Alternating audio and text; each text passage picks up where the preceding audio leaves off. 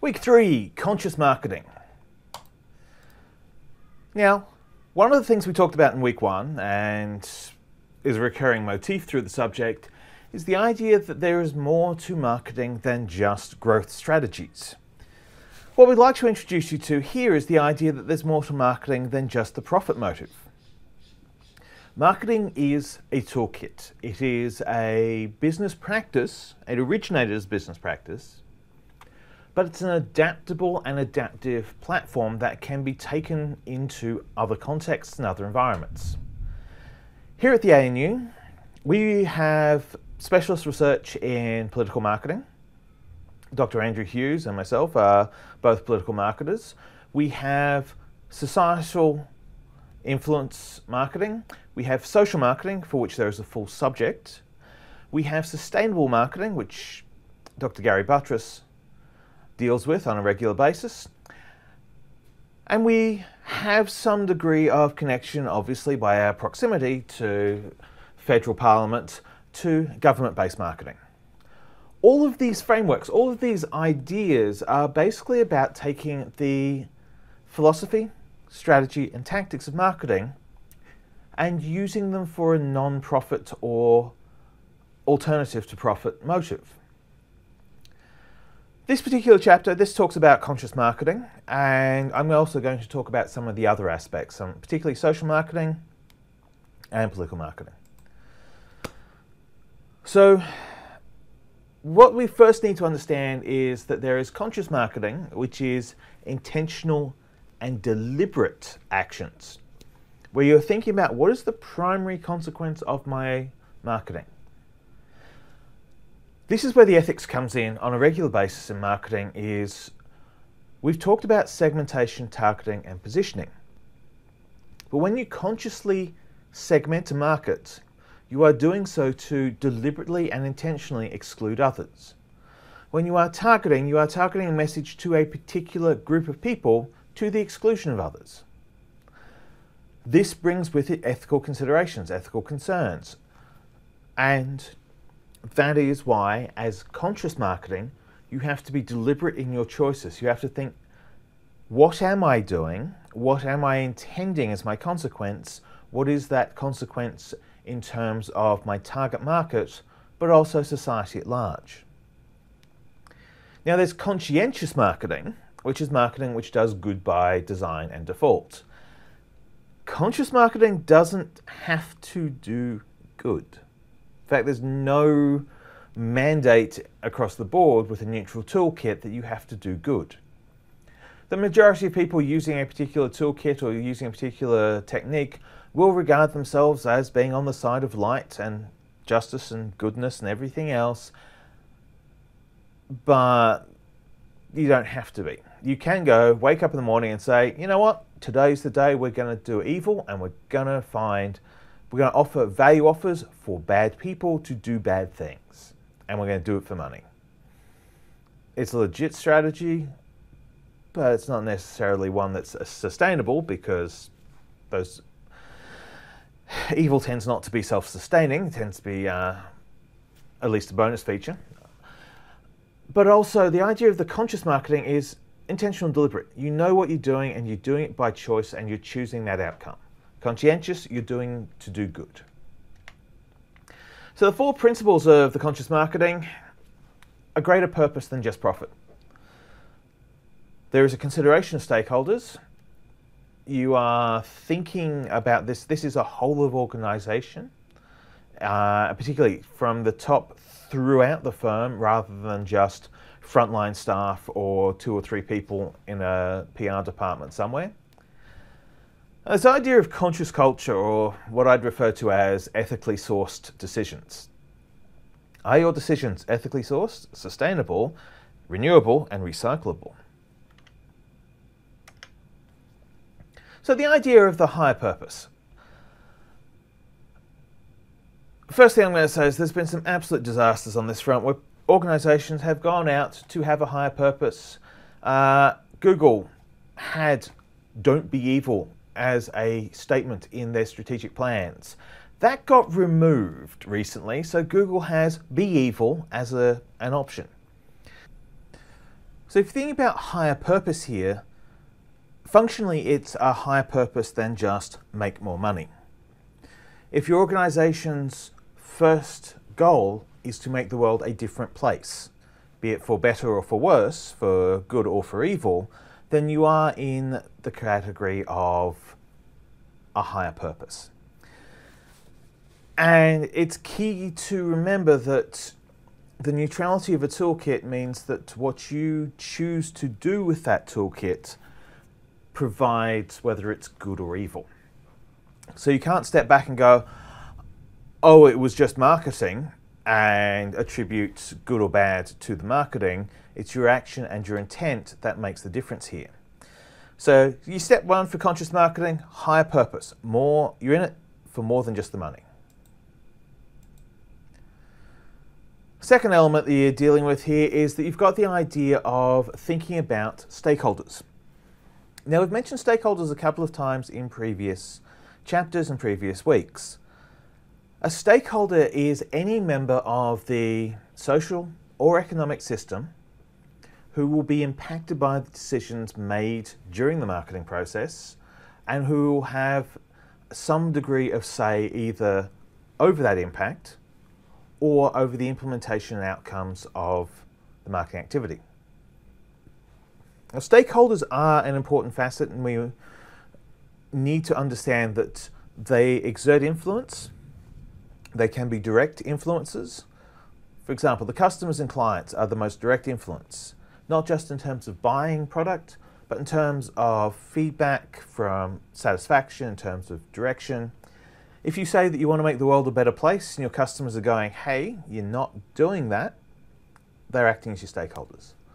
But you also have your partners in the supply lines, you have your retailers, you have people either side of you.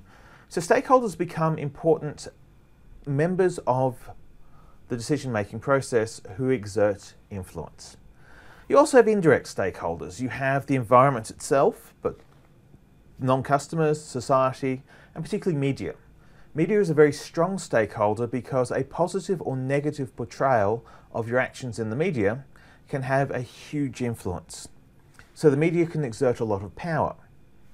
Certain media channels may not exert as much legitimacy in their complaints, particularly if they are, how should we say, misrepresenting the degree to which they represent broader public opinion, but they may have urgency.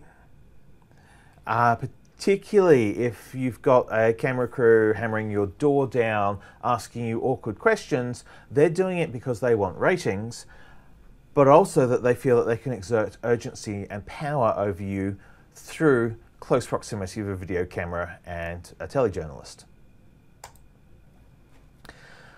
The third element to the conscious marketing is it's more than a slogan. Look, if you want to do slogans, that's spin doctoring, that's a completely different thing. If you want it to be a meaningless slogan that you mouth and it has no value whatsoever, there are plenty of other places to do this. In conscious marketing, the idea that you're making the world a different place has to be holistic. It has to be a whole of organization commitment.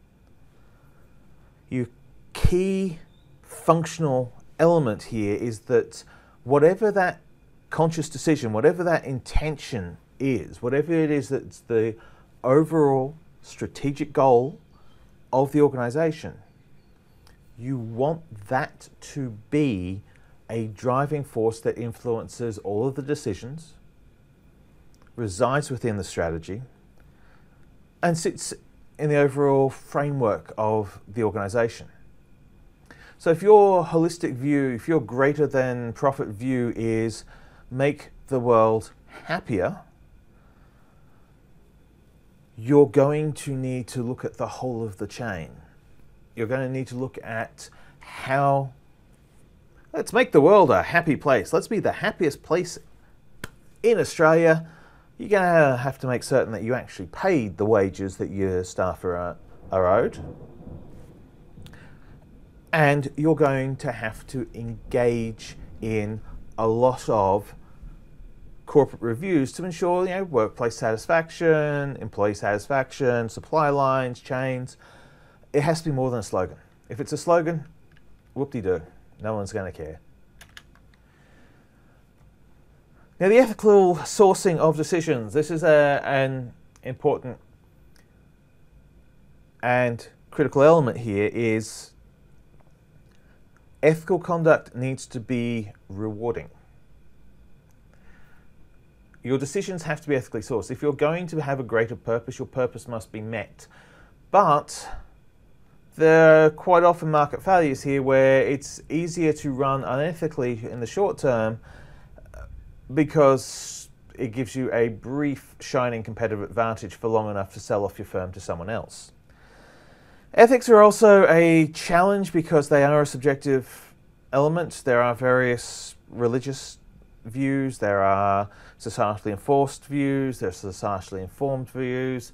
Ethics is bigger than marketing, and we do sell ethics as a couple of separate add-on packs and DLC components in sustainability, in strategy, and throughout most of the other subjects, people will raise the ethics as they come up. But if you're going to do more than profit motive and you intend to do good, then you have to do good. You actually have to go out and put the commitment to conduct yourself ethically. Solve problems, identify and accept failures, and fix things. Now, we did mention that because you can do this for more than just the profit motive, that there's an important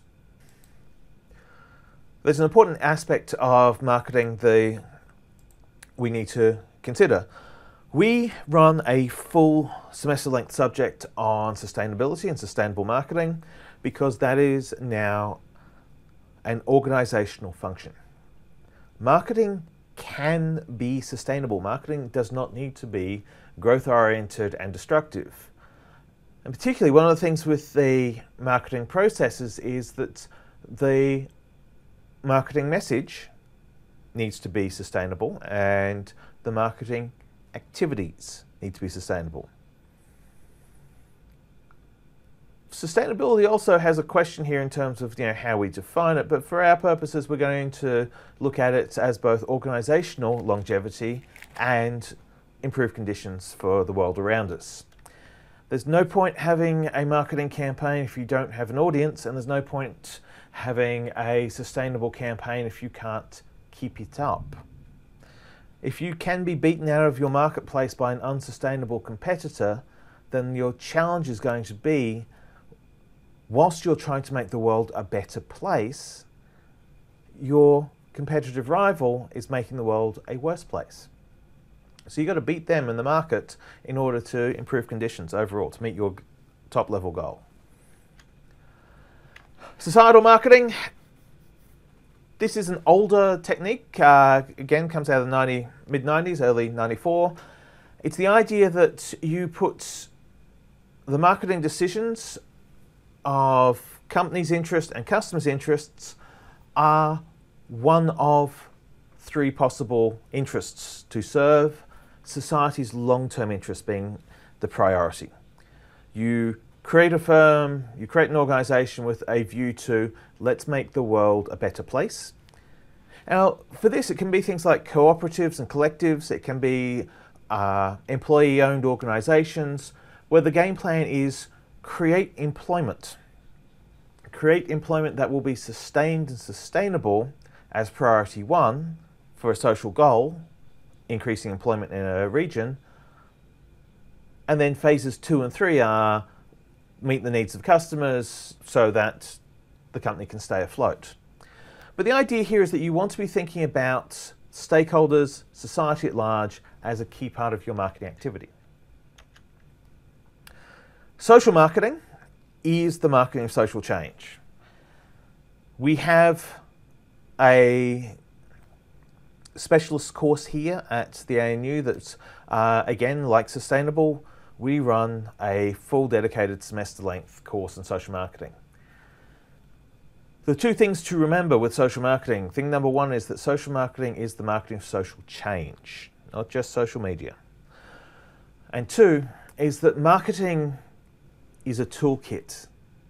Social marketing is an ethically neutral toolkit. Marketing is a neutral toolkit. Marketing segmentation activities tend to bias it towards certain problems. However, marketing is guided by the ability to change communities and individuals for a greater social benefit. And the idea with social marketing is that we take the same techniques we use to understand the audience, to tailor messages, products, distribution strategies, and pricing strategies to that audience, and use those skills and abilities to create social good. We do a lot of this around health-based marketing. So if you can use the same skill set that gets us to get an iPhone in every back pocket or an Android in the front pocket and use it for vaccinations or health checkups, blood testing, blood donation, organ donation, all of these facets of improving overall health of a society, these are some of the factors we look at. And we explore this in social marketing. So this is for more than a profit motive. This is doing marketing beyond just making the money. This one is do marketing to make a better society. Political marketing, as I mentioned before, Dr. Hughes and I are political marketing researchers. Our view is that marketing has a role to play in the understanding of politics, and the problem we have at the moment is we're not using the whole of marketing. We've got people just cherry picking communications. Empty promises, spin, PR, slogans, three-word slogans. That's a failure of the market, and that's a failure to use the whole of marketing. We talk about marketing, political marketing, as the creation of the offering, the promises of value. If there's no promise of value, there's no political marketing. If you're not putting forward a policy, a politician, or a worldview, then you're not using political marketing. There has to be a core product, there has to be something in there. Without that, it's fluff, spin, PR, call it what you want. It's not marketing if there's no product. And finally, I want to bring you back to stakeholders for a moment here, because stakeholders are a conceptual area that they're going to influence a lot of the decisions you'll make in marketing. So there's a couple of things around stakeholders. There's the stakeholder mapping exercise, and there's the 3 types of influences. I've mentioned the 3 influences in the video so far, so we're going to pick them up in a little bit of detail. A stakeholder basically is one of 3 types. You've either got the stakeholders who are within the organization, and those are your employees, but also your managers. Or you've got the stakeholders who are connected to, but outside of the firm. And we've got the list there. And then you've got the external stakeholders, people who are within the social system that you are operating in, within your markets, within your society, within your community, but who are not directly part of your firm. They're not connected to you straight up. Understanding the influences. An employee's influence, if the employee says no, if the manager says yes and the employee says no, then you've got stakeholder tension. Your connected elements. Can your supply line, you want to be an ethical product provided in a sustainable way. Can your suppliers meet that need whilst meeting the demand?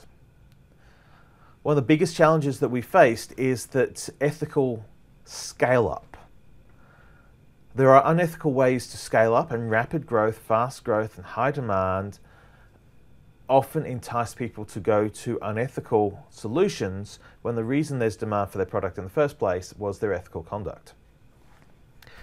And the external stakeholders, who can leverage influence over your decisions and your organization, and who will be impacted by the decisions of your organization.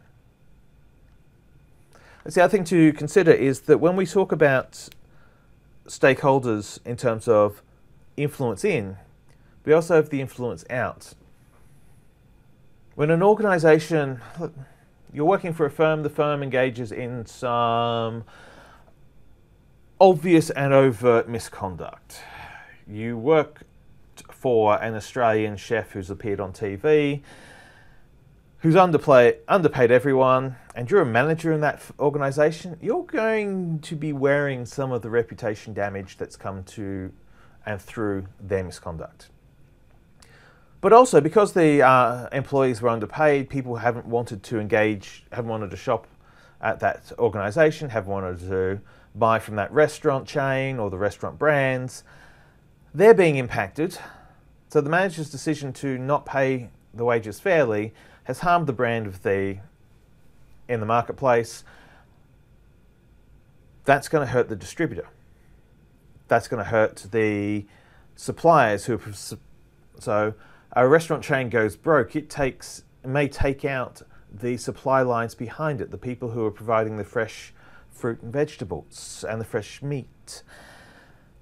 So the suppliers take a hit, the financiers take a hit, the employees take a hit. The decisions that take place impact and ripple beyond just the immediate decision. It's not quite chaos theory, but stakeholder mapping has a little bit of that question of, if we do X, what are the consequences of X? Which is why it comes up in the conscious marketing. We want those consequences to be intentional. Now, a key element I've mentioned a couple of times through here is the idea of the 3 attributes of a stakeholder. A stakeholder can be powerful. A stakeholder can have high levels of legitimacy or low levels as well. And urgency. When a stakeholder brings their interests to the organization, how quickly do you need to deal with it? So from the power side is, can the stakeholder exert their will over you? Legitimacy is, do they have a claim that is grounded in law or morality? And urgency is, how soon do you want them to stop being a stakeholder of influence? How quickly do you need to address them?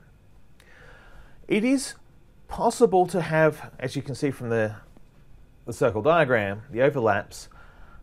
A dangerous stakeholder is someone who has a lot of power, a lot of urgency, and no legitimacy. This is the person who comes in and shouts and screams about not getting a refund on their product, and they're going to bring lawyers and sue, and they go full Karen and ask for the manager. And then you find out that they didn't actually buy the product from the store in the first place. They just came in to know that loudness and urgency means they had power. The legitimacy was non-existent. Similarly, you can have people with a very legitimate claim, an urgent legitimate claim, but no clout, no power, no ability to exert their will. So they become dependent on other stakeholders to influence for them. We're raising these ideas because as you move into your latter part of this semester, you start thinking about aspects around segmentation, targeting, positioning, and you start thinking about decisions around the marketing mix. Having the idea of stakeholder impact in the back of the mind, having the idea of, we're going to conscious marketing, deliberate intentional acts of marketing activity for intended outcomes. Having these in the back of the mind is going to be useful, because you can start thinking, well, what does happen if I set a price, or I decide I'm not going to distribute my product at this location compared to another location, or who will be impacted by my distribution decisions? It's about being that more corporate mindfulness, about that greater level of corporate awareness, and also that consciousness. These are my choices. I will accept my consequences from my choices, good and bad, because I have made intentional decisions. So to recap, conscious marketing, it's doing things intentionally, it's doing it for more than just the money, and it's doing it with an eye to the whole of the organization is involved. The decisions flow from the top to the bottom and back again, and the impact of those decisions is accepted, and it's part of the willful, deliberate nature of marketing that we do make our choices intentionally to have outcomes we intend, and we accept the consequences of those outcomes.